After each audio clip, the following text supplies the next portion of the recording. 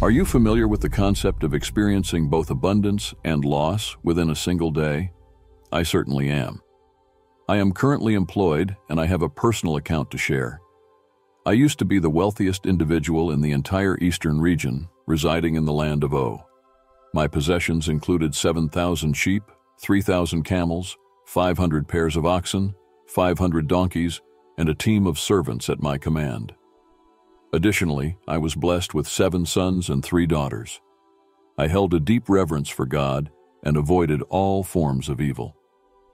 Whenever my sons hosted feasts at their homes and invited their sisters to join them for food and drink, I made it a point to ensure their purity by conducting early morning rituals and offering burnt sacrifices on their behalf. My intention was to address any sins they may have committed or any potential blasphemy against God lingering in their hearts. However, on a specific day while my sons and daughters were indulging in merriment and wine at the house of my eldest son, a messenger arrived with distressing news. The oxen were plowing in the vicinity, and the donkeys were grazing nearby when a group of raiders known as the Sabians attacked. They seized the animals, killed the servants attending to them, and I, miraculously, managed to escape to relay this unfortunate event to you. While the messenger was still delivering this devastating account, another individual arrived with equally dreadful tidings. They informed me that a fire, seemingly sent by God from the heavens, had engulfed and consumed all my sheep, along with the accompanying servants. Once again, I was the lone survivor who could share this tragic tale. And before the second messenger had even finished speaking, a third messenger arrived, bearing news of the Chaldeans forming 3 marauding parties that targeted my camels. They captured the animals, slaughtered the servants, and once again I was the solitary survivor entrusted with the task of informing you. Regrettably, the series of calamities did not end there. Another messenger approached, disclosing that while my sons and daughters were engrossed in revelry and wine at my eldest son's abode, a mighty wind suddenly arose from the desert and struck the 4 corners of the house, causing it to collapse upon them. Tragically, they all perished, and for the 4th time, I alone survived to recount this heart-wrenching incident to you. Overwhelmed by grief and disbelief, I was shattered. I tore my robe, shaved my head, and prostrated myself on the ground, moaning and enduring immense suffering. My worst fears had become a reality. In my anguish, I even took a broken piece of pottery and scraped myself with it while sitting among the ashes. It was at this point that my own wife approached me and questioned whether I still maintained my integrity. She suggested that I curse God and end my life. These were the very words uttered by my beloved wife. In response, I rebuked her, remarking that she spoke like a foolish woman. I questioned whether it was appropriate for us to accept only blessings from God and not endure any hardships. Throughout this ordeal, I refrained from blaming God for causing evil, and I did not sin in my words or actions. Upon hearing of the immense tribulations I had endured, my friends Eliphaz, Bildad, and Zophar departed from their homes and gathered together with the intention of offering me comfort and solidarity. The 3 individuals were older than me, and when they spotted me from a distance, they could barely recognize me. Their immediate reaction was to weep loudly, tear their garments, and sprinkle dust over their heads as a sign of mourning. Subsequently, they joined me on the ground, where we sat together for 7 consecutive days and nights. During this time, no one uttered a single word to me, as they could perceive the immense suffering I was enduring. Finally, I broke the silence and expressed my anguish by cursing the day of my birth.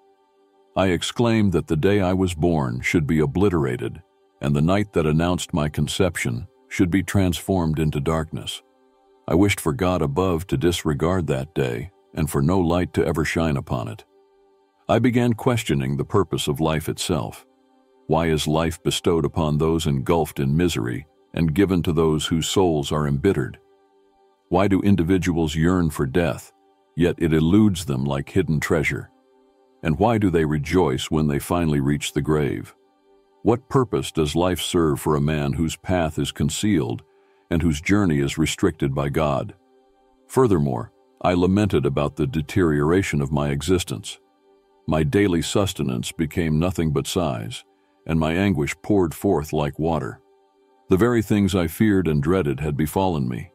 Restlessness and turmoil replaced peace and tranquility in my life. I felt shattered in spirit, and my days seemed to be dwindling. The grave awaited me as mockers surrounded me, subjecting me to their hostility. In my despair, I turned to prayer and pleaded with God to provide me with the assurance He demanded. I questioned if anyone else would be willing to vouch for my integrity. Sorrow had dimmed my eyes, and my physical being had withered away, resembling a mere shadow. I acknowledged that my days were futile, and my plans lay in ruins. During my suffering, my 3 friends, Eliphaz, Bildad, and Zophar, attempted to console me, as friends often do. They aimed to strengthen me in my affliction. However, they also offered their opinions on the matter at hand.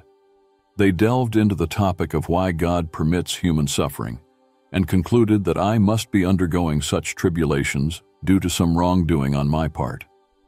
Consequently, they persistently urged me to admit my supposed transgressions and repent, in the hope that God would restore His blessings upon me.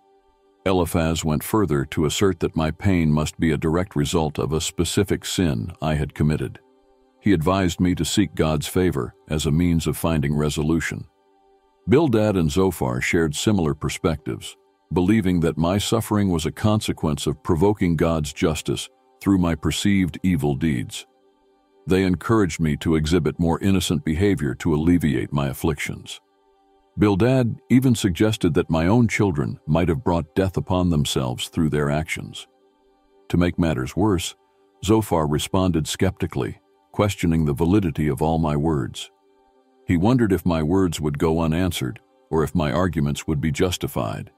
He challenged the notion that my empty words could silence others, and he insinuated that I should expect rebuke rather than support. When you mock, you assert to God that your beliefs are faultless and you are pure in His eyes. Oh, how I wish that God would respond, that He would open His lips against you and unveil the depths of wisdom. True wisdom encompasses different aspects. Know this: God has even overlooked some of your sins. Surely He recognizes those who deceive, and when He witnesses evil, does He not take notice? But if you wholeheartedly turn to Him, extending your hands in surrender, if you rid yourself of the sin that lingers in your grasp and refuse to allow evil to dwell in your midst, then you will be free from guilt. You will lift up your face with confidence, standing firm and unafraid. You will forget your afflictions, remembering them only as waters that have passed by. They presumed that my troubles were a clear indication of God's judgment upon me. However, I feared God and shunned evil. At one point, I grew weary of their words. I addressed them saying, "Undoubtedly you believe that you alone possess wisdom, and wisdom will perish with you. But I too possess understanding. I'm not inferior to you. I am acquainted with all these matters. I have become a subject of ridicule among my friends, despite my righteous and blameless ways. Even though I called upon God and He answered me, I am regarded as a mere object of mockery. Yet, I desire to speak directly to the Almighty and present my case before God. However, you slander me with lies, acting as worthless physicians. If only you would remain silent, for that would be true wisdom. Listen now to my argument. Pay heed to the pleas that escape my lips. Are you speaking wickedly on behalf of God? Are you deceitfully advocating for Him? Are you showing partiality in His favor? Will you argue God's case? Would it fare well for you if He were to scrutinize your actions? Could you deceive Him as easily as you deceive a mortal? Surely He would hold you accountable if you secretly displayed favoritism. Would not His splendor terrify you? Would not the dread of Him fall upon you? Even though He may bring calamity upon me, I will still place my hope in Him. I am determined to defend my ways before His face. Indeed, this will lead to my deliverance, for no wicked person would dare to stand before Him. Now that I have presented my case, I am confident that I will be vindicated. Can anyone bring charges against me? If so, I will remain silent and accept death. Just grant me these 2 requests, O God, and I will no longer hide from you. Remove your hand from me and cease to frighten me with your terrors. Then summon me, and I will answer, or allow me to speak, and you can reply to me. How many wrongs and sins have I committed? I am ready to confront God and address them all. I would beseech him to reveal to me my transgressions and sins. God, why do you conceal your face and perceive me as your adversary? You bind my feet with shackles and meticulously observe all my paths, leaving marks on the soles of my feet. The weight of suffering has overwhelmed me, and now I am bitter, anxious, and fearful. I denounce the injustice of a God who allows the wicked to prosper while many honest individuals, including myself, endure suffering. I yearn to confront God and voice my protest, but I cannot physically find him. I declared to my friends, as surely as God lives who has denied me justice, the Almighty has embittered my existence. As long as I have life within me and the breath of God in my nostrils, I will not utter wicked words with my lips, nor will I speak lies with my tongue. I will never concede that you are right until the day I die. I will not renounce my integrity. I will uphold my innocence and never yield it. My conscience will not reproach me as long as I live. Eventually, the Lord intervenes, but it is exceedingly difficult to defend oneself in such misery. What was my greatest anguish? It encompassed physical pain as I was covered in sores from head to toe, weary, exhausted, and enduring excruciating agony. Additionally, my pain was social in nature, stemming from my physical appearance and the fact that the local community was well aware of my recent tragedy.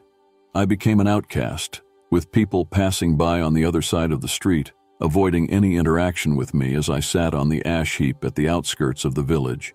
Even teenagers mocked me.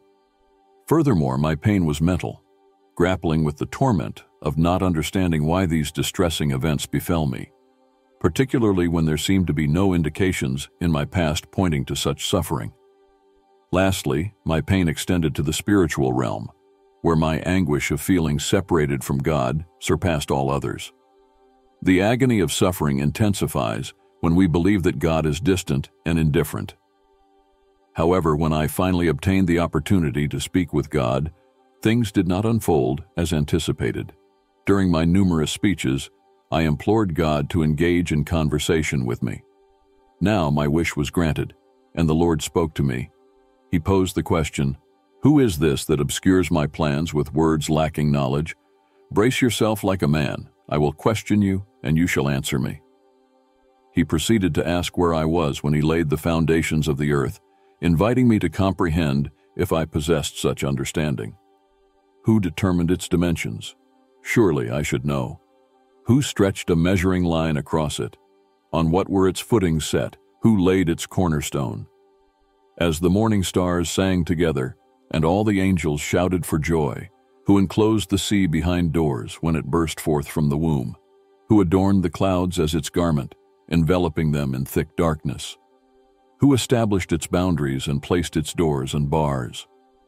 When I declared, "This far you may come, and no farther. Here is where your proud waves halt. Have you ever commanded the morning or shown the dawn its place? Can you shake the wicked out of the earth as it takes shape like clay under a seal, with its features standing out like those of a garment? Can anyone who contends with the Almighty correct him? Can one who accuses God answer him?" I, in response, acknowledged my unworthiness and covered my mouth with my hand. I spoke once, but I have no answer, twice, but I will say no more. Then the Lord spoke, questioning if I would discredit his justice and condemn him to justify myself. He asked if I possessed an arm like God's, and if my voice could thunder like his. He urged me to clothe myself with glory and splendor and unleash the fury of my wrath, to bring down the proud and humble them, to crush the wicked and bury them in the dust, shrouding their faces in the grave. Only then would I admit that my own right hand could save me. The Lord drew attention to the behemoth, a creature made by him, which feeds on grass like an ox. Its strength lies in its loins, and power resides in the muscles of its belly. Its tail sways like a cedar, and its thighs are tightly knit. Its bones are tubes of bronze, and its limbs are like rods of iron. It stands as a remarkable creation of God, yet even its maker can approach it with a sword. The hills bring forth its produce, and all the wild animals play nearby. It lies hidden under the lotus plants in the marsh, concealed by their shadows. The poplars by the stream surround it. Even as a river rages, it remains secure. Though the Jordan surges against its mouth, no one can capture it by the eyes or trap it by piercing its nose. Overwhelmed, I fell to the ground and acknowledged that God can do all things, and no purpose of His can be thwarted. I had spoken of things I did not understand, things too wonderful for me to know. God instructed me to listen as He spoke, questioning me and demanding answers. My ears had heard of Him, but now my eyes had seen Him. Therefore, I despised myself and repented in dust and ashes. The Lord commanded my friends to offer a burnt offering and instructed me to pray for them because He was angry with them for speaking untruthfully about Him. Both times God spoke to me, it was during a storm. He reminded me of His role as the creator of everything, reviewing His incredible activity in creating and sustaining the world. He questioned whether I could match His work. The Lord concluded by asserting that it was presumptuous for me to expect Him to explain Himself to me. As a servant of God, I felt insignificant. I was justified, while my 3 friends were severely punished by God. The Lord declared that they had not spoken accurately about Him. The remarkable aspect of these 2 conversations with God was that He still did not answer my questions. I prayed for my friends, and the Lord restored my fortunes, granting me double of what I had before. My brothers, sisters, and acquaintances came to my house, comforting and consoling me, each presenting me with a piece of silver and a gold ring. The Lord blessed the latter part of my life even more than the first. I possessed 14,000 sheep, 6,000 camels, 1,000 yoke of oxen, and 1,000 donkeys. I hope you have gained an understanding of this story. May God bless your life. If you have not yet accepted Jesus as your Savior, there is still time. Please share your opinions respectfully in the comments section. If you enjoyed the video, remember to like and subscribe to the channel.